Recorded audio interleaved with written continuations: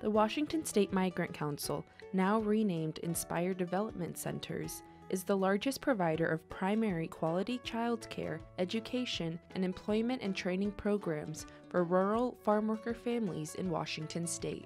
In the year 2000, the organization experienced difficulty in meeting several critical new program startup costs, and RDF agreed to refinance their program center, providing $500,000 in working capital to operationalize a migrant seasonal Head Start program, serving 250 children and job training programs throughout rural Washington State.